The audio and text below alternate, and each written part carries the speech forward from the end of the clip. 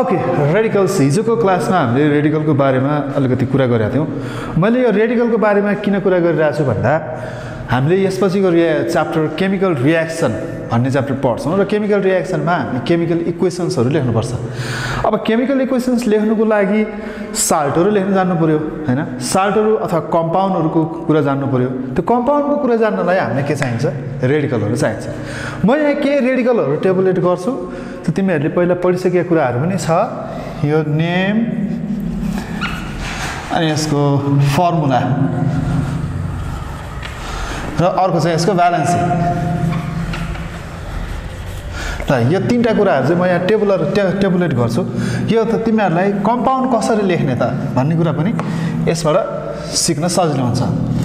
तिमीहरुले स्कुलमा पनि पढिसकेका छ, नपढेको भए पनि यो यहाँबाट हेरेर तिमीहरुले कुनै पनि केमिकल कम्पाउन्डहरुको केमिकल फर्मुला अथवा मोलिकुलर फर्मुला कसरी लेख्ने भन्ने कुरा थाहा पाउन सक्छौ। यसमा चाहिँ अब सबभन्दा फर्स्टमा जाउँ सल्फेट। सल्फेट भनेपछि यसको फर्मुला हुन्छ SO4 र दुईटा चार्ज भएपछि यसको भ्यालेन्सी 2। अनि बाइसल्फेट, बाइसल्फेटलाई अथवा बाइ आयो भने त्यसको अगाडि हाइड्रोजन भन्ने बुझ्नुपर्छ। जस्तो बाइसल्फेट भयो भने यो SO4 को अगाडि हाइड्रोजन चाहियो। जस्तो SO4- एउटा हाइड्रोजन थपिएपछि एउटा चार्ज यसबाट रिड्युस हुन्छ र यसको भ्यालेन्सी 1 भयो। त्यस्तै सल्फाइड SULPHITE सल्फाइड, यसको फर्मुला SO3- यसको भ्यालेन्सी पनि 2। अब सल्फाइड भएपछि अर्को आउँछ बाइसल्फाइड। बाइसल्फाइड भने अघि जस्तै SO3- यसको भ्यालेन्सी 1। जस्तो कम्पाउन्ड दिँदाखेरि तिमीहरुले एउटा कुरा के ख्याल गर्नुपर्छ भन्दा यदि हाइड्रोजन सल्फेट अथवा कुनै कम्पाउन्डको सल्फेट दियो, जस्तो सोडियम सल्फेट भन्यो भने यो रेडिकल सम्झिनु पर्यो, सोडियम सम्झिनु पर्यो। र यदि सोडियम हाइड्रोजन सल्फेट अथवा सोडियम बाइसल्फेट जे भने पनि तिमीले यसलाई चाहिँ याद गर्नुपर्छ। हाइड्रोजन सल्फेट अथवा बाइसल्फेट जे भने पनि यो SO4- रेडिकल छ भन्ने चाहिँ याद गर्नु पर्यो। बाइसल्फेट पछि अर्को आयो कार्बोनेट। कार्बोनेट भनेको CO3- यसको भ्यालेन्सी 2। अनि अर्को आउँछ बाइकार्बोनेट। बाइकार्बोनेट भनेको HCO3- यसको भ्यालेन्सी 1। त्यसपछि आयो नाइट्रेट। नाइट्रेट भने NO3- यसको valency 1। Nitrite TRITE nitrite NO2- यसको भ्यालेन्सी 1। र यो पोजिटिभ चार्ज रेडिकलहरु चाहिँ जेनरली मेटलको आयोन्सहरु सबै पोजिटिभ चार्ज रेडिकल हो। त्यो बाहेक ग्रुपमा हुने चार्जको रेडिकल चाहिँ एमोनियम AMMONIUM। एमोनियम भनेको NH4+ र यसको भ्यालेन्सी पनि 1 हुन्छ। यति रेडिकल एटलिस्ट पनि यति रेडिकलहरु तिमीहरुले सम्झिनु पर्यो। त्यो बाहेक जस्तो क्लोराइड, फ्लोराइड, ब्रोमाइड हैन, यो आयोन्सहरुको तरिकाले पनि तिमीले सम्झिन सक्छौ। अर्को अक्साइड पनि हुन्छ। त्यो बाहेक अझै एउटा सम्झिनु पर्ने एउटा हाइड्रोक्साइड HYDROXIDE हाइड्रोक्साइड भने यो चाहिँ OH- र यसको भ्यालेन्सी पनि 1 भयो। र यति रेडिकलहरु चाहिँ तिमीहरुले याद गर्नु पर्यो। र यो रेडिकल पछि अब म तिमीहरुलाई साल्टको फर्मुला अथवा कम्पाउन्डको मोलिकुलर फर्मुला कसरी लेख्ने त्यो फर्मुला डिराइभ गर्न सिकाउँछु। र यसपछिको हाम्रो नेक्स्ट टपिक चाहिँ chemical equation, chemical reaction and chemical equation भन्ने टपिक छ। त्यसको बारेमा हामीले फर्दर डिस्कसन गर्छौं है त। त्यो मोलिकुलर फर्मुला र how to right molecular formula,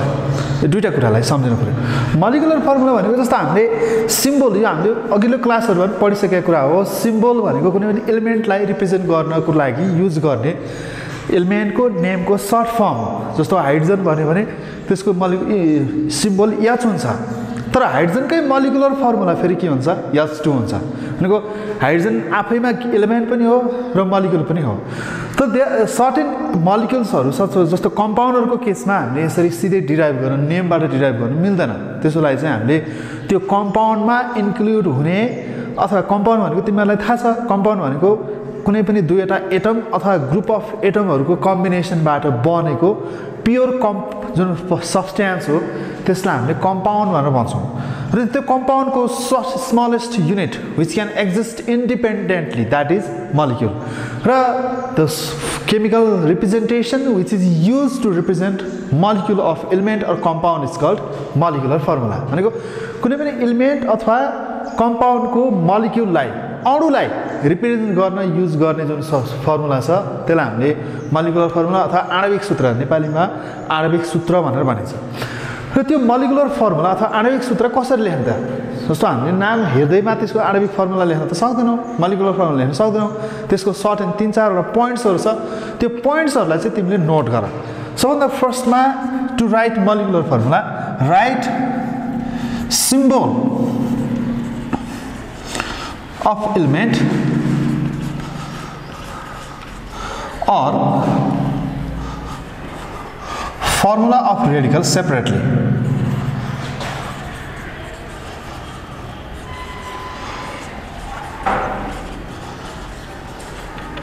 जस्तो तिमीलाई प्रोभाइड गरेको कम्पाउन्ड हुन्छ त्यो कम्पाउन्डको सिम्बलको एलिमेन्टको सिम्बल अथवा रेडिकलको फर्मुला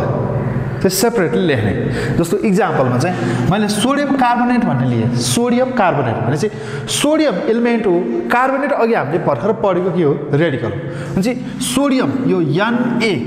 सिम्बल भयो र अर्को CO3 रेडिकल भयो हैन सोडियम कार्बोनेट अब यो सोडियम कार्बोनेट यो मोलिकुलर फर्मुला हुँदैन अब हामीले यो यसैको हेल्पबाट चाहिँ सोडियम कार्बोनेटको जस्तो मैले यहाँ लेखेँ सोडियम कार्बोनेटको चाहिँ फर्मुला चाहिँ हामीले डिराइभ गर्नुपर्ने छ फर्स्टमा हामीले लेख्यो एलिमेन्ट सिम्बल र रेडिकलको फर्मुला सेपरेटली लेख्यो यसमा चार्ज राख्ने होइन फेरि यति बेला लेख्दा चार्ज राख्ने होइन नम्बर सेकेन्डमा put there valency on superscript superscript भनेको के त जस्तो कुनै यो x भन्ने एउटा कुनै एलिमेन्ट अथवा के पार्ट हो भने यसको यो पावरलाई यो पावरमा यदि यसलाई एक्सप्रेस गर्यो भने यो सुपरस्क्रिप्ट हुन्छ र यदि राइट साइडको लोअर पार्टमा लोअर बटममा यदि यसलाई राख्यो भने चाहिँ यो के हुन्छ सबस्क्रिप्ट हुन्छ भनेको कुनै पनि एलिमेन्ट अथवा रेडिकलको पावरमा भ्यालु राखियो भने पावर भ्यालु भनेको सुपरस्क्रिप्ट र लोअर जुन बटमको राइट साइडको बटममा त्यसलाई राख्यो भने त्यो फेरि के हुन्छ सबस्क्रिप्ट हुन्छ अब हामीले यो सुपरस्क्रिप्टमा यसको भ्यालेन्सी राख्नु पर्छ हामीलाई थाहा छ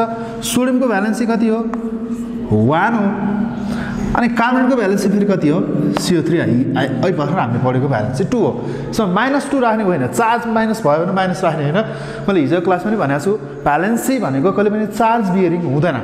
हामीले त्यसको मेटल र नन मेटलको बेसिसमा इलेक्ट्रोन दिने अथवा लिने कुरालाई रिप्रेजेन्ट गर्नको लागि मात्रै प्लस र माइनस साइन चाहिँ राखिन्छ अब नम्बर 3 पोइन्ट छ क्रस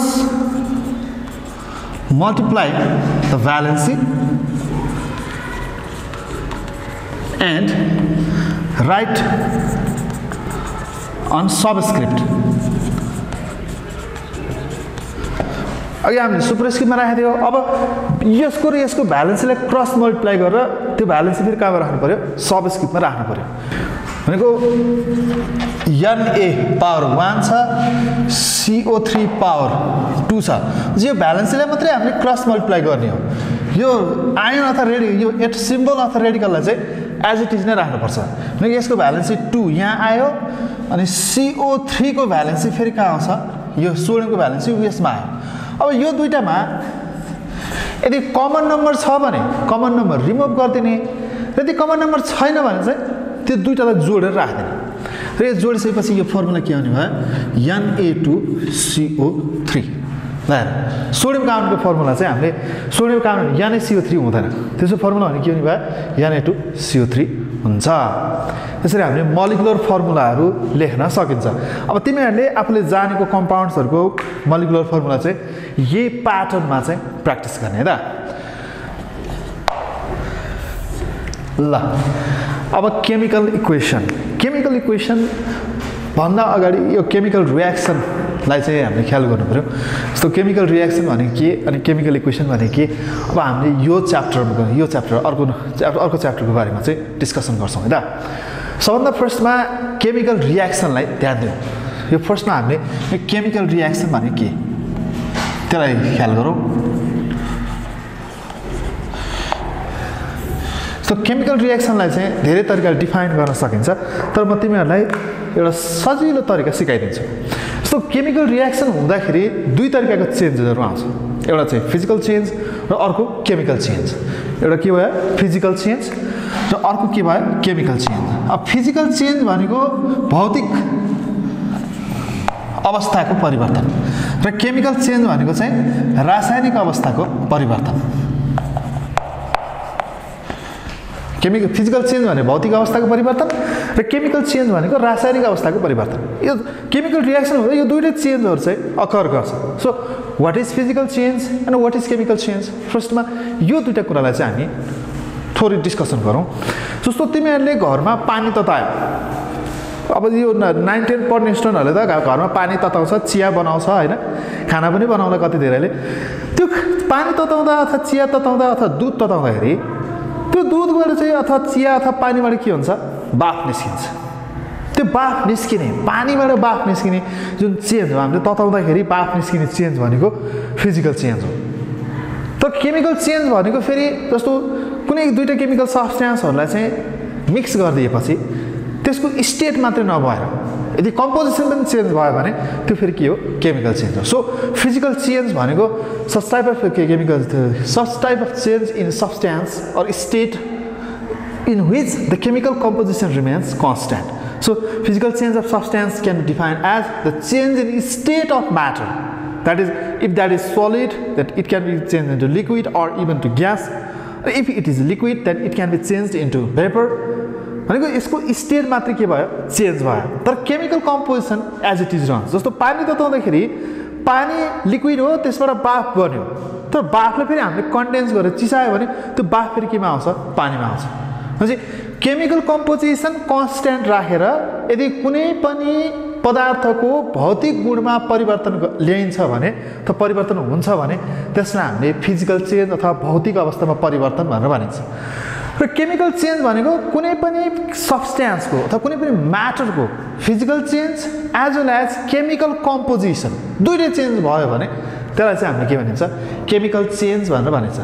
र यो दुईटै चेन्जलाई चाहिँ हामीले केमिकल रियाक्सनमा चाहिँ डिफाइन गर्न सकिन्छ। So the chemical reaction can be define as the process in which the physical change as well as chemical change of substance takes place. भनेको कुनै पनि प्रोसेसमा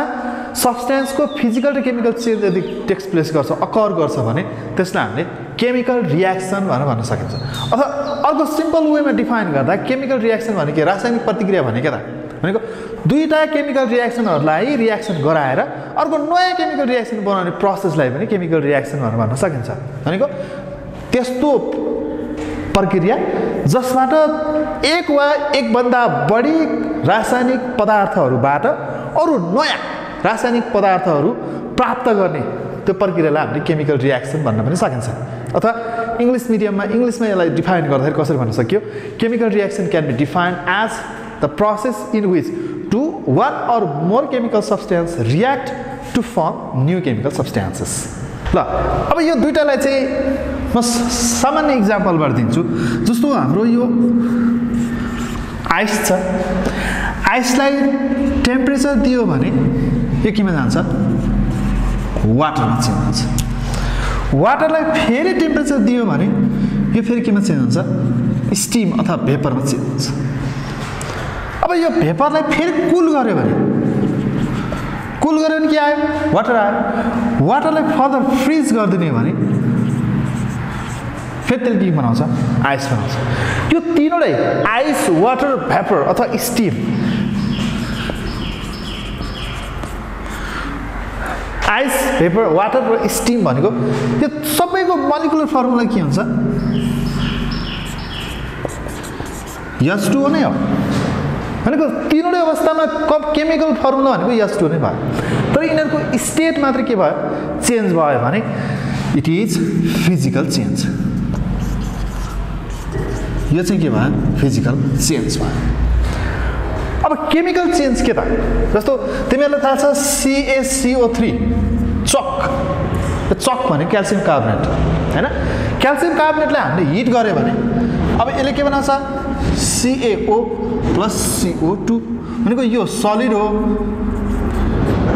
यो पनि सलिड हुन्छ तर यो के हुन्छ ग्यास हुन्छ भनेको एउटा सब्स्टेन्सबाट दुईटा सब्स्टेन्स फर्मेसन भयो यिनीहरुको स्टेट फरक छ भनेको यो सलिडबाट सलिड आयो अर्को ग्यास आयो भने अब यसलाई चाहिँ हामीले केमिकल चेन्ज भनेर भन्न सकियो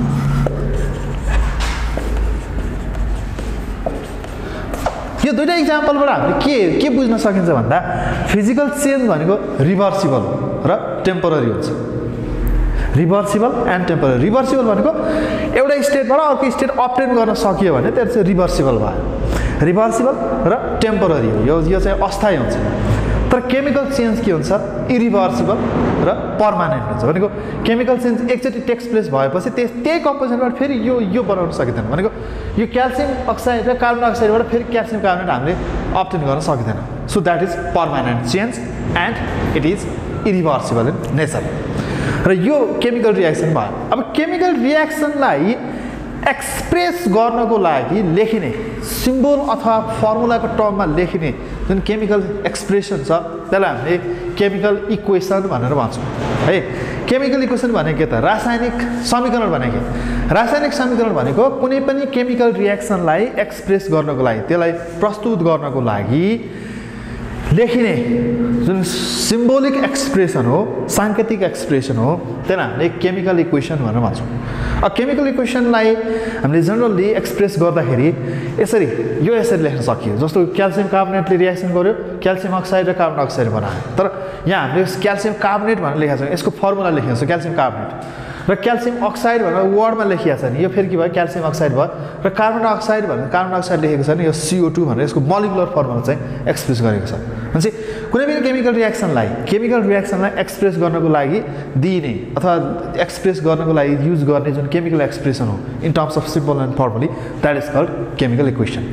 अब केमिकल इक्वेसन धेरै तरिकाले लेख्छ जस्तो वर्ड इक्वेसन हुन्छ स्केलेटन इक्वेसन हुन्छ फर्मुला इक्वेसन हुन्छ भनेको वर्ड इक्वेसन भनेको यही यसैलाई क्याल्सियम कार्बोनेट अनि यो एरो साइन दिएर calcium oxide plus carbon dioxide वर्डमा लेखियो त्यो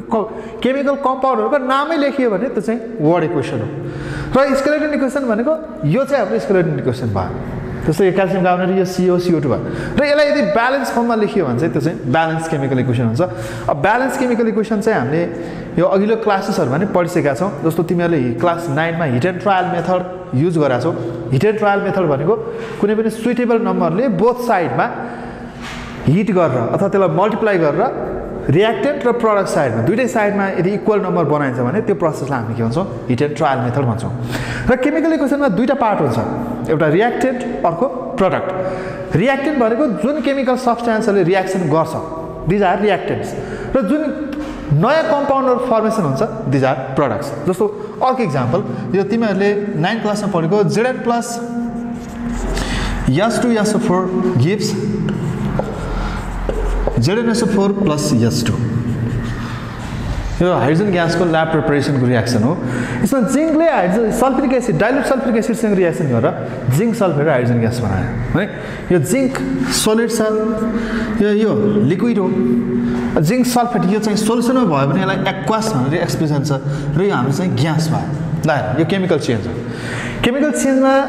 जुन हाइड्रोजन ग्यासको ल्याब प्रिपरेसन रियाक्सन हो त्यसमा जिंक र हाइड्रोजन सल्फेट यो जुन सल्फ्युरिक एसिड हो यो दुईटा चाहिँ रियाक्टेन्ट्स भए भनेको यिनीहरूले जिंक र हाइड्रोजन यो सल्फ्युरिक एसिडले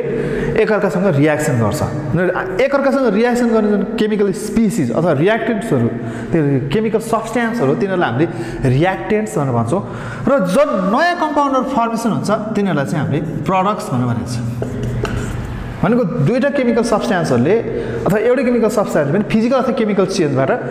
यदि नयाँ फर्मेसन गर्छ नयाँ कम्पाउन्डहरु फर्मेसन गर्यो भने त्यो नयाँ कम्पाउन्डहरुलाई हामीले प्रोडक्ट्स भन्छौँ र रियाक्टेन्ट र प्रोडक्टलाई जहिले पनि यो एरो साइनले एक्सप्रेस गरिन्छ है यो एरो साइनले एक्सप्रेस गरियो र एउटा ब्यालेन्स केमिकल इक्वेसनमा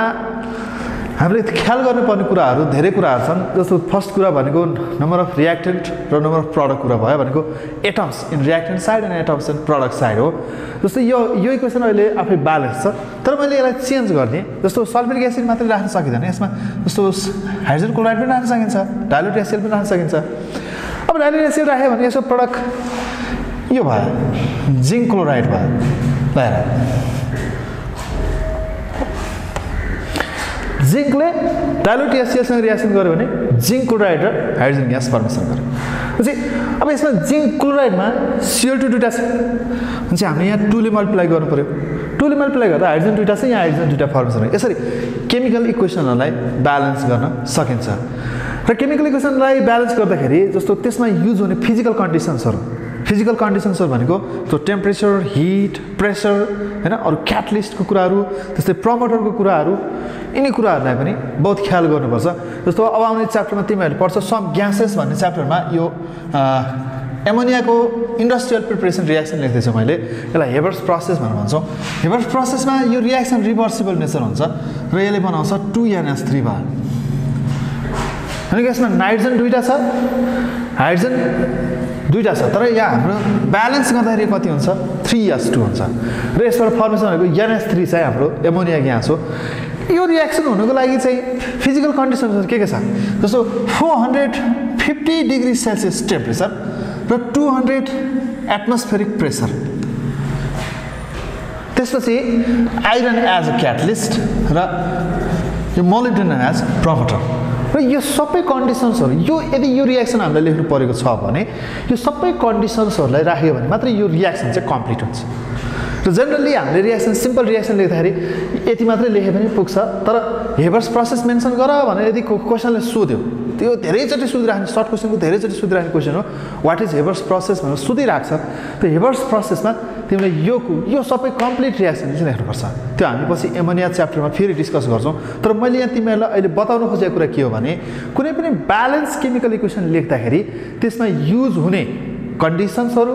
र त्यसमा पार्टिसिपेट गर्ने नम्बर अफ एटम्सको नम्बरको कुरालाई चाहिँ बहुत ख्याल गर्नुपर्छ त्यो बाहेक तिनीहरूको जस्तो रिएक्टेन्ट र प्रडक्टको स्टेटको कुरा जस्तो नाइट्रोजन ग्यास हो सो यसलाई जीले मेन्सन गर्ने यो पनि ग्यास हो जीले मेन्सन गर्ने र यो पनि ग्यास हो जीले मेन्सन गर्ने यदि सोलिड छ भने त्यसको लागि यो स्मल यस युज गरिन्छ लिक्विड छ भने यल युज गरिन्छ र ग्यास भयो भने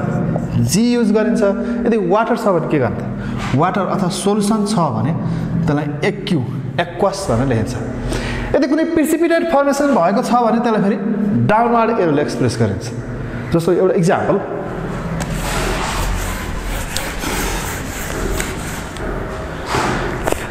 जस्तो NaCl plus AgNO3 silver nitrate gives AgCl plus NaNO3 अब सोडियम क्लोराइड हामीले सोल्युसनमा लिन्छ भनेपछि यो एक्वस भनेर लेख्नु पर्यो यो सिल्भर नाइट्रेट पनि सोल्युसनको फर्ममा हुन्छ यसलाई पनि एक्वस भनेर लेख्नु पर्यो AgCl चाहिँ यो प्रिसिपिटेट हो र यसलाई चाहिँ डाउनवार्ड एरो दिन्छ प्रिसिपिटेट भएपछि यो के भयो डाउनवार्ड एरो भयो र यो NaNO3 यो पनि सोल्युसन हो यसलाई पनि एक्वसको फर्ममा लेखिन्छ यसरी कन्डिसन्सहरू अथवा त्यसको जुन सब्स्ट्यान्सको केमिकल कम्पोनेन्टहरूको स्टेटको कुराहरूलाई पनि यसरी केमिकल इक्वेसनमा एक्सप्रेस गर्नुपर्छ ल यो केमिकल रिएक्सन केमिकल इक्वेसन पछि अब हाम्रो नेचरमा धेरै टाइपको केमिकल रिएक्सनहरू चाहिँ टेक्स प्लेस गर्छ धेरै टाइपको केमिकल रिएक्सन्सहरू त्यो धेरै टाइपको केमिकल रिएक्सन्समा तिमीहरूको क्लासमा चाहिने सर्ट एन्ड 7-8 वटा केमिकल रिएक्सन्सको टाइप र त्यसको इक्जाम्पल छ त्यो चाहिँ तिमीहरूलाई म यहाँ अब नेक्स्ट अबको टपिकमा चाहिँ डिस्कस गर्छ त ल टाइप्स अफ केमिकल रिएक्सन अब तिमीहरूलाई एउटा इन्ट्रेस्टिङ कुरा के छ भने यो केमिस्ट्री अथवा जुन रसायनशास्त्रको धेरै ब्रोड एरिया छ भनेको धेरै ठुलो एरिया छ त्यो धेरै ठुलो एरियामा धेरै किसिमको रिएक्सनहरू हुन्छ जस्तो तिमीहरूलाई सुन्दा अचम्म लाग्न सक्छ हामीले खाना खाने प्रोसेस तिमीहरूले बायोलोजीमा डाइजेसन सिस्टममा पढाएको छौ हैन डाइजेसन सिस्टममा बायोलोजिकल फङ्सन भनेको के हो भने अथवा बायोलोजीले डिफाइन गर्ने के हो भने खाना खाने प्रोसेसलाई डिफाइन गर्छ र त्यो खानाबाट एब्जर्ब गर्ने जुन हाम्रो डिफ्रेन्ट म्याटेरियलहरु न्यूट्रिसनहरु छ त्यो कार्बोहाइड्रेट प्रोटिन भिटामिन्सहरु हैन मिनरल्स वाटर्सहरुको कुराको बारेमा बायोलोजी लेख्छ तर त्यो बायोलोजी भित्र पनि फेरि केमिकल रिएक्सन्सहरु हुन्छ जस्तो हाम्रो इन्टेस्टाइनमा ग्यास्ट्रोइन्टेस्टाइनल जुस भनेको डाइल्युट HCl चाहिँ हाम्रो इन्टेस्टाइनले सेक्रेट गर्छ र त्यो ग्यास्ट्रोइन्टेस्टाइनल जुसले हाम्रो शरीरमा भएको फ्याट प्रोटिन हैन कार्बोहाइड्रेट सबैलाई चाहिँ एब्जर्ब गर्छ बायोकेमिस्ट्री भित्रको रिएक्सन गर्छ भनेको हामीले खाना खाने प्रोसेस हाम्रो शरीर भित्रदेखि लिएर अरु नेचरमा धेरै किसिमको रिएक्सन्सहरु भइराछ र त्यो सबै रिएक्सनहरुको डिफ्रेन्ट टाइप्सहरु छ त्यो टाइप्स भेराइटिज अफ रिएक्सन्सहरु हुन्छ त्यसमा हाम्रो क्लासमा चाहिने अहिले सर्ट एन्ड रिएक्सनहरु मात्रै छ त्यो सर्ट एन्ड रिएक्सनहरुलाई चाहिँ म यहाँ विथ एक्जाम्पल एक्सप्लेन गर्छु त्यो तिमीहरुले आफुलाई सम्झिने र नम्बर फर्स्ट मा छ एडिसन कम्बिनेसन और सिन्थेसिस यो तीनवटा एउटै नामले जानिन्छ एडिसन रिएक्सन कम्बिनेसन रिएक्सन अथवा सिन्थेसिस रिएक्सन यो तीनवटा रिएक्सनलाई चाहिँ हामीले जसरी भन्यो भने एडिसन रिएक्सन भनेर सोधे पनि एउटै कुरो कम्बिनेसन रिएक्सन भनेर सोधे पनि एउटै हो र सिन्थेसिस रिएक्सन भनेर सोधे पनि एउटै हो यसमा अब के हुन्छ भने कुनै पनि दुईटा अथवा दुई भन्दा बढी एटम्सहरु मिलेर एउटै कम्पाउन्ड फर्मेसन गर्छ भने त्यस्तो रिएक्सनलाई हामी के भन्छौं कम्बिनेसन रिएक्सन और एडिसन रिएक्सन भनेको जोडिने दुईवटा युनिट्सहरु दुईटा एटम्सहरु हुन सक्छ दुईटा आयन्सहरु हुन सक्छ दुईटा रेडिकल्सहरु हुन सक्छ हैन त्यो दुईटा केमिकल स्पेसिसहरु जोडिएर एउटा छुट्टै कम्पाउन्ड नयाँ कम्पाउन्ड फर्मेसन गर्ने प्रोसेस अथवा त्यो टाइप अफ केमिकल रिएक्सनलाई हामीले एडिसन रिएक्सन और सिन्थेसिस रिएक्सन भन्छ सो एडिसन रिएक्सन और कम्बिनेसन और synthesis reaction can be defined as the process of chemical reaction in which two or more atoms combine together to form a totally new compound. जस्तो एक्जाम्पलमा हामीले जानेको simple H2 + O2 छ hydrogen oxygen reaction गर्ने के बनाउँछ water बनाउँछ 2H2 भयो ल यसमा एउटा हाइड्रोजन छ अर्को अक्सिजन छ त्यसले बनाए वाटर त्यसै अर्को साल्ट फर्मेसन जस्तो सोडियम याने 2 याने + Cl2 gives NaCl sodium chloride यो दुईटा रिएक्सनमा के छ दुईटा छुट्टा छुट्टै एलिमेन्ट्सहरुले कम्बिनेसन गरेर एउटा टोटल नयाँ कम्पाउन्ड फर्मेसन गरे भनेपछि यो दुईटा जोडिएपछि बन्ने रिएक्सन भने के भयो हाम्रो एडिसन रिएक्सन भयो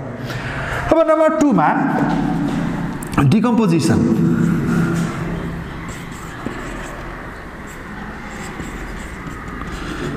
डिकम्पोजिसन और एनालाइसिस यसलाई एनालाइसिस रिएक्सन पनि भनिन्छ डिकम्पोज हुने भने के टुक्रिने हैन डिकम्पोजिसन डिकम्पोज हुने भनेको टुक्रिने सिम्पल लिटरल मिनिङ डिकम्पोज भनेको टुक्रिने अब टुक्रिने रिएक्सन यो टुक्रीकरण भन्छ है अलग तिमीलाई फन टुक्रीकरण रिएक्सन भने के भयो डिकम्पोजिसन रिएक्सन भयो भनेको एउटा केमिकल कम्पाउन्ड 2 or more फ्र्यागमेन्ट्स मा ब्रेक डाउन भयो भने त्यसलाई हामीले के भन्छ डिकम्पोजिसन रिएक्सन और एनालाइसिस रिएक्सन भनेर भनिन्छ जस्तो अघि मैले एउटा एक्जाम्पल लेखेको थिएँ यो CaCO3 gives CaO + CO2 ल यो क्याल्सियम कार्बोनेट हो क्याल्सियम कार्बोनेटलाई हिट सप्लाई गर्यो डेल्टा साइनले हिटलाई रिप्रेजेन्ट गर्छ त्यो क्याल्सियम अक्साइड अथवा कार्बन डाइअक्साइडमा चेन्ज हुन्छ यो दुईटामा चेन्ज भयो एउटा कम्पाउन्ड दुईटा कम्पाउन्डहरुमा चेन्ज भयो दुईटा फ्र्यागमेन्ट्समा चेन्ज भयो अनि यो रिएक्सन हामीले डिकम्पोजिसन रिएक्सन भनेर भनिन्छ अब डिकम्पोजिसन रिएक्सनहरु चाहिँ जनरली यो फिजिकल मिन्सबाट हुन्छ भनेको हिट प्रेसर हैन बाट चाहिँ यो डिकम्पोजिसन रिएक्सन चाहिँ क्यारी आउट गर्न सकिन्छ त्यस्तै अर्को पोटासियम क्लोरेट KClO3 यो 2KClO3 लाई हामीले हिट सप्लाई गर्यो भने यसलाई पनि हिट दियो भने यसले पनि के बनाउँछ 2KCl + 3O2 यो पोटासियम क्लोरेट ब्रेकडाउन भयो भने त्यसले पोटासियम क्लोराइड र अक्सिजनमा फर्दर यसको दुईटा फ्र्यागमेन्ट्सहरु चाहिँ फर्मेसन भयो अब नम्बर 3 छ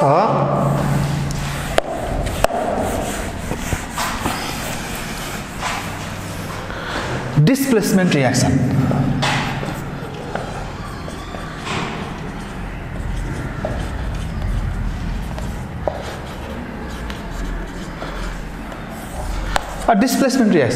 डिस्प्लेसमेन्ट रिएक्सन भनेको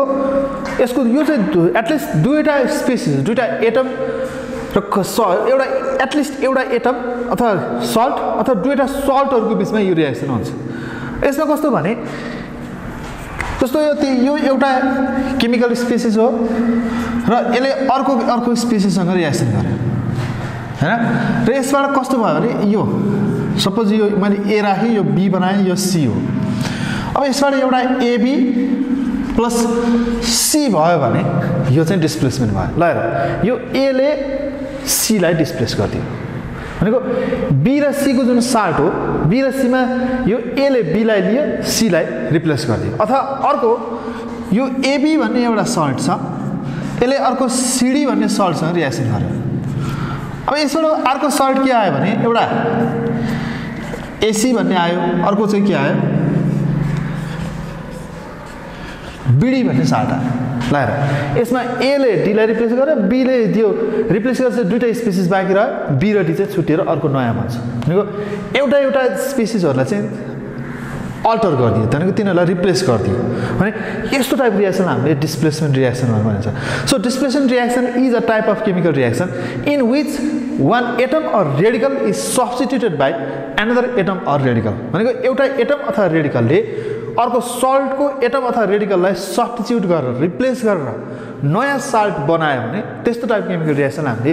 डिस्प्लेसमेन्ट रिएक्सन भन्छ यसलाई जनरल इक्वेसनबाट हेर्यो भने जस्तो यो ए ले सी लाई रिप्लेस गर्यो एबी भन्ने नयाँ सल्ट भयो र सी चाहिँ छुट्टै भयो त्यसै अर्को यो एबी र सीडी दुईटा सल्ट छ एबी र सीडी मा यो ए ले सी लाई लियो बी ले डी लाई लियो भनेको यो दुईटा नयाँ कम्पोजिसन फर्मेसन भयो भनेको एकअर्काको रेडिकल अथवा एटमहरु इन्टरचेन्ज भयो भने यसरी यो डिस्प्लेसमेन्ट रिएक्सन चाहिँ दुई टाइपको हुन्छ single displacement and double displacement यसको दुईटा टाइप मैले भने एउटा के भयो सिंगल डिस्प्लेसमेन्ट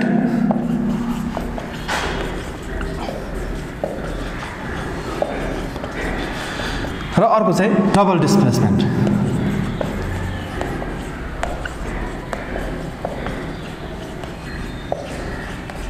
र सिंगल डिस्प्लेसमेन्ट भनेको एउटा एटमले अर्को कम्पाउन्डको एटम अथवा रेडिकललाई सब्स्टिट्युट गर्दियो रिप्लेस गर्यो र नयाँ कम्पाउन्ड फर्मेसन गर्छ भने त्यसलाई हामीले सिंगल डिस्प्लेसमेन्ट रिएक्सन भनेर भनिन्छ जस्तो एक्जाम्पलमा चाहिँ जस्तो यो एक्जाम्पल छ यसमा Zn प्लस CuSO4 भनेको कपर सल्फेट गिव्स अब के गरिन्छ यो Zn ले Cu लाई रिप्लेस गरिदिन्छ भनेको जिंकले कपरलाई रिप्लेस गर्यो अब कपर रिप्लेस भएपछि यसमा के आउनु पर्यो जिंक आउनु पर्यो र ZnSO4 प्लस अब छुटिएको पार्ट के भयो Cu कपर भयो भनेको जिंकले कपरलाई रिप्लेस गर्यो र नयाँ साल्ट जिंक सल्फेट बनायो र कपर यसमा छुट्टै निस्किन्छ अनि यो चाहिँ हाम्रो के भयो सिंगल डिस्प्लेसमेन्ट रिएक्सन भयो त्यसै डबल डिस्प्लेसमेन्ट रिएक्सन भनेको यसलाई सामान्य तरिकाले बुझ्दाखेरि दुईटा साल्टहरुले एटम अथवा रेडिकल इन्टरचेन्ज गर्यो अथवा दुईटा सल्टहरुको एटम अथवा रेडिकलहरु एक्सचेन्ज भयो भने त्यस्तो टाइपको केमिकल रिएक्सनलाई हामीले डबल डिस्प्लेसमेन्ट रिएक्सन भनेर भनिन्छ जस्तो एक्जाम्पलमा चाहिँ यो अघि नै हामीले लेखेको रिएक्सन छ जस्तो NaCl प्लस AgNO3 गिव्स ल अब यसमा के हुन्छ यो सोडियमले Ag लाई रिप्लेस गरिदिन्छ र यो Ag ले फेरि केसँग कम्बिनेसन गर्छ Cl सँग कम्बिनेसन गर्छ भनेको यो NaCl बाट Cl रिप्लेस भयो AgNO3 बाट Ag रिप्लेस भयो र रिप्लेस भएपछि अब के बनाउने भयो यो AgCl प्लस NaNO3 अघि सोडियमसँग क्लोराइड थियो अब नाइट्रेट आयो यहाँ सिल्भरसँग नाइट्रेट थियो क्लोराइड आयो भनेको दुईटा टोटली के हुने भयो नयाँ साल्टहरु फर्मेसन भयो अब डिस्प्लेसमेन्ट रिएक्सन पछि अर्को नेक्स्ट रिएक्सन चाहिँ यो इम्पोर्टेन्ट यसपछि अर्को च्याप्टरमा नै आउने छ पोलिमराइजेसन रिएक्सन जस्तो हामीले डेली लाइफमा धेरै पोलिमरहरु युज गर्छौं जस्तो अब हामीले केटाकेटीहरुले कपाल कोर्ने काइयोदेखि लिएर घरमा मम्मीले किचनमा युज गर्ने कुकरसम्म लिएर हाम्रो घरमा आउने धाराको पाइपदेखि लिएर हामीले बोक्ने जुन तरकारी अथवा अरु कुनै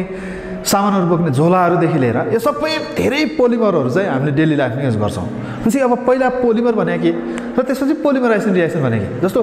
हामी तरकारी किन्न जाँदाखेरि पोलिथिन ब्याग दिन्छ हैन त्यो पोलिथिन ब्याग भने के हो पोलिमर हो र त्यो पोलिमर बनाउने रिएक्सनलाई चाहिँ के भनिन्छ पोलिमराइजेसन रिएक्सन भनेर भनिन्छ जस्तो यो पोलिमर भने के यो पहिला यो टर्मलाई जान्नु पर्यो पोलिमर भनेको चाहिँ एउटा ठूलो कम्पाउन्ड जसमा दुईवटा युनिट्सहरु अथवा एउटा सिंगल युनिट अथवा दुईटा युनिट्सहरुले रिपिटेडली कम्बिनेसन गरेर एउटा ठुलो लार्ज मोलिक्युल बनाउँछ भनेपछि पोलिमर भनेको चाहिँ के भयो भन्दाखेरि it is a macromolecule having high molecular mass which is formed by repeated combination or condensation of one or more single units. Because single units are repeated 1000 अथवा 100 अथवा 1000 numbers of unit हरुले कम्बिनेसन गरेर बनेको एउटा ठुलो molecule लाई हामीले के भन्छौं polymer भन्छौं जस्तो यो स्मल युनिट लाई हामीले यो स्मल जुन बिल्डिङ युनिट हो स्मल युनिट अरु यो बिल्डिङ युनिट भनिन्छ यसलाई चाहिँ बिल्डिङ युनिट भनेको चाहिँ मोनोमर भयो र नम्बर अफ मोनोमरले कम्बिनेसन गरेर यहाँ पोलिमराइजेसन यो रिएक्सन यो जुन कम्बिनेसन गर्ने रिएक्सनलाई चाहिँ हामीले पोलिमराइजेसन भन्छौं यसबाट के भन्छ पोलिमर भन्छ सो पोलिमराइजेसन रिएक्सन भनेको स्मल युनिटहरुको कम्बिनेसन रिपिटेड कम्बिनेसनबाट ठुलो पोलिमर बनाउने रिएक्सन भनेको पोलिमराइजेसन so पोलिमराइजेसन reaction can be defined as a process of building or preparing polymer by the repeated combination or कन्डेन्सेसन of small unit called monomer हैन monomer युनिटहरुबाट polymer बनाउने reaction भनेकै पोलिमराइजेसन reaction जस्तो एक्जाम्पलमा चाहिँ जस्तो यो CH2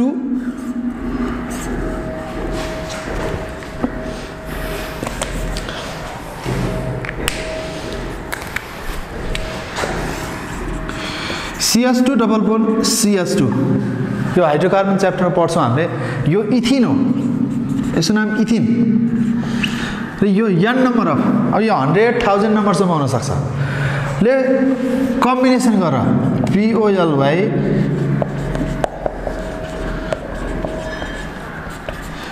यो कम्बिनेसन गर्ने रिएक्सन चाहिँ पोलिमराइजेसन रिएक्सन भयो र यसबाट बनाउँछ CH2 CH2 यो सिंगल स्ट्रक्चर मात्र देखाएको यो चाहिँ n र यसको नाम चाहिँ पोलिथिन यो पोलिथिन यो मोनोमर युनिट भयो यो मोनोमर युनिट र यो चाहिँ के भयो पोलिमर युनिट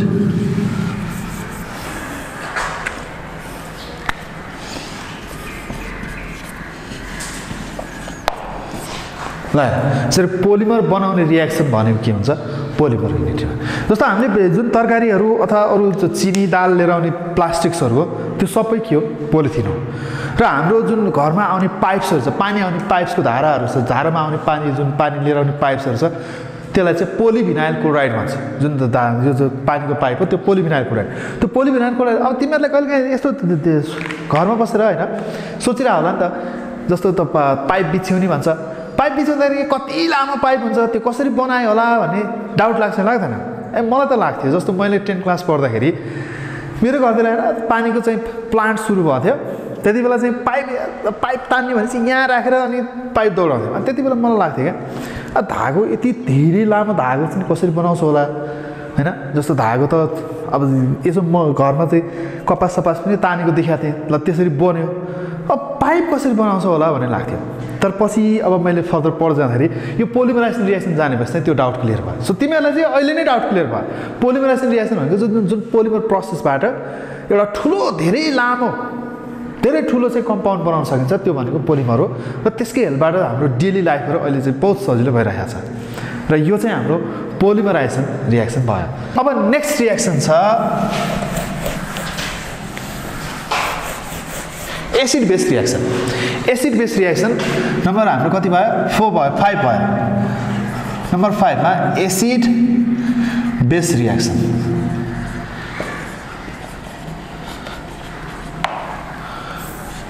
यसलाई अर्को टर्ममा भन्छ न्यूट्रलाइजेसन रिएक्सन पनि भन्छ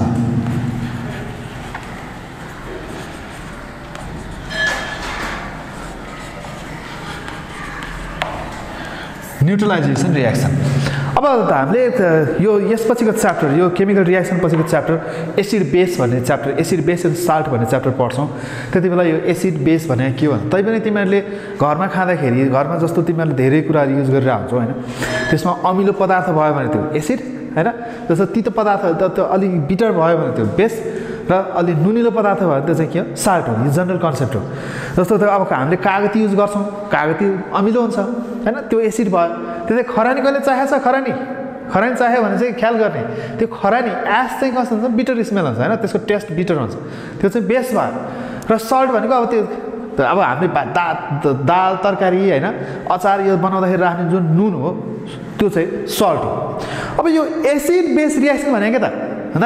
एसिडले बेससँग रिएक्सन गरेर सल्ट र वाटर बनाउने रिएक्सन भनेको चाहिँ एसिड बेस रिएक्सन हो जस्तो एक्जाम्पल यो हाइड्रोक्लोरिक एसिड HCl भनेको एसिड हो र यसले NaOH सोडियम हाइड्रोक्साइड यो भनेको बेस हो HCl भनेको के भयो एसिड भयो NaOH भनेको बेस भयो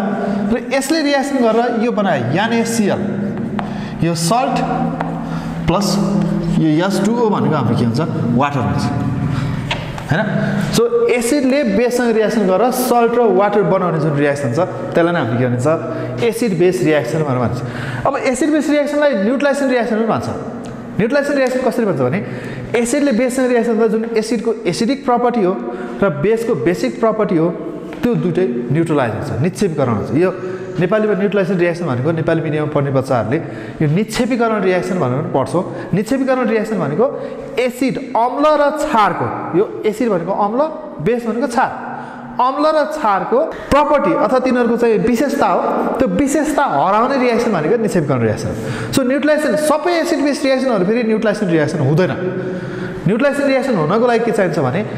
एसिड र बेस दुईटै न्यूट्रलाइज हुने कन्डिसन चाहिन्छ so all acid base reaction are not न्यूट्रलाइजेसन reaction but all न्यूट्रलाइजेसन reaction are acid base reaction भनेको मतलब सबै न्यूट्रलाइजेसन रिएक्सन एसिड बेस रिएक्सन हो तर सबै एसिड बेस रिएक्सनहरु फेरि न्यूट्रलाइजेसन रिएक्सन होइन सो न्यूट्रलाइजेसन रिएक्सन हुनको लागि एउटा पोइन्ट चाहिन्छ त्यसलाई हामीले के भन्छौं भन्दा एन्ड पोइन्ट भनेर भन्छौं एन्ड पोइन्ट भनेको एसिड र बेसले आफ्नो प्रपर्टी टोटल्ली लुज गर्ने जुन रिएक्सन पोइन्ट हो त्यो एन्ड पोइन्ट हो र न्यूट्रलाइजेसन रिएक्सनमा एन्ड पोइन्ट हुनुपर्छ सो अब यसलाई न्यूट्रलाइजेसन रिएक्सन अर्को तरिकाले कसरी भन्न सकियो भन्दा those acid base reaction in which and point exist हैन जस्तो acid base रिएक्सनमा and point exist गर्छ त्यो सबै एसिड बेस रिएक्सनहरु के हो न्यूट्रलाइजेसन रिएक्सन हो ल यति टाइपको केमिकल रिएक्सनहरु चाहिँ हामीले यो क्लासमा चाहिँ पढ्नुपर्छ अब तिमीहरुलाई क्वेशन सोध्दाखेरि कसरी सोध्छ जस्तो define combination reaction with example भन्छ हैन अथवा define physical change and chemical change भन्छ त्यस्तै डिफरेन्शिएट बिट्विन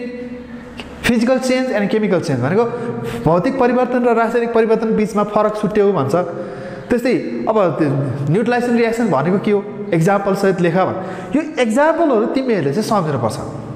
यो रिएक्सन भनेको के र त्यसको एक्जाम्पल चाहिँ कम्पल्सरी सम्झिनु पर्छ र यो भन्दा अगाडिको हिजोको च्याप्टरमा अथवा यो भन्दा अघिल्लो क्लासमा हामीले थोरै जुन क्लासिफिकेसन पढाएको थियौं त्यो क्लासिफिकेसनको मैले अलिकति क्वेशनहरु तिमीहरुलाई भन्न बिर्सेको थिएँ र आज त्यसको क्वेशनहरु पनि म यहाँ समराइज गर्छु जस्तो धेरै सोधिराख्ने क्वेशन भित्र जस्तो मेन्डलिभ्स पेरियोडिक ल अनि मोडर्न पेरियोडिक ल भनेको मेन्डलिभ पेरियोडिक तालिका जुन नियम छ र मोडर्न पेरियोडिक नियम त्यो दुईटा क्वेशन एकदम सोधिराख्छ त्यो बाहेक अब हिजो पनि अलिकति क्वेशनहरु गराएको थिएँ मैले जस्तो त्यसमा के भन्छ एउटा कुनै ग्रुप अथवा पिरियड दिएर त्यसमा एटमिक साइज के हुन्छ अथवा रिएक्टिभिटी रासायनिक प्रतिक्रिया गर्ने क्षमता के हुन्छ त्यो टाइपको क्वेशनहरु सोध्छ र त्यो सँगसँगै लजिकल क्वेशन सोध्छ जस्तो एउटा सक्रिय धातु र असक्रिय धातु अथवा सक्रिय अधातु भनेको रिएक्टिभ मेटल र रिएक्टिभ नन मेटल भनेको के हो कम्पेयर गर भन्दै जस्तो फ्लोरिन र क्लोरिनमा कुन बढी रिएक्टिभ हुन्छ किन भन्ने टाइपको जस्तो why which of the following is more reactive and why भनेर जस्तो फ्लोरिन र क्लोरिन दियो त्यसमा which one is more reactive and why भन्ने टाइपको क्वेशन दिन्छ जस्तै लिथियम सोडियम र पोटासियम तीनवटा दिएर which of the following metal is more reactive and why भन्छ हैन जस्तो तिमीलाई के दियो सोडियम दियो लिथियम दियो अनि पोटासियम दियो र क्वेशन के छ भन्दा which of the following metal is more reactive भनेको यो दिएको मेटलहरु मध्ये धातुहरु मध्ये कुन चाहिँ बढी सक्रिय हुन्छ लेख रिजन दिन त्यसमा हिजो हामीले जुन कुराहरु गरेका थियौं त्यो कुराहरुलाई चाहिँ जस्तो पिरियड र ग्रुपको भेरिएसन कुराहरु छ ती कुराहरुलाई चाहिँ ख्याल गर्ने र त्यो सँगसँगै मेन्डलिभ पेरियोडिक तालिकाको चाहिँ फाइदा बेफाइदाहरु भयो यिनी कुराहरुलाई पनि समराइज गरेर राम्रोसँग पढ्ने र यसमा अब अर्को आजको च्याप्टरमा क्वेसनहरु के सोधे मैले अघि पनि भनेको छु यो टाइप्स अफ केमिकल रिएक्सन भनेको रासायनिक प्रतिक्रियाको प्रकारहरुबाट क्वेसन सोध्न सक्छ र त्यसैगरी रासायनिक समीकरण भनेको के हो त्यो सोध्न सक्छ ब्यालेन्स केमिकल इक्वेसन सन्तुलित समीकरण रासायनिक यो प्रतिक्रिया भनेको के हो त्यो सोध्न सक्छ त्यो कसरी लेख्न सकिन्छ भनेर सोध्छ र कहिलेकाहीँ चाहिँ क्वेसनहरु जस्तो कसरी पनि दिन सक्छ भन्दाखेरि कुनै रिएक्सन दिएर यसको केमिकल इक्वेसन लेखा भन्ने टाइपले पनि दिन सक्छ त्यो कुरा पनि तिमीहरुले आजको क्लासबाट यो टपिक यो डिस्कसनबाट चाहिँ लेख्न सक्छौ भन्ने मैले विश्वास लिएको छु ओके र भोलि अब अर्को क्लासमा हामीले एसिड बेस र सल्ट अथवा अम्ल क्षार र लवणको बारेमा चाहिँ डिस्कस गर्छौं है त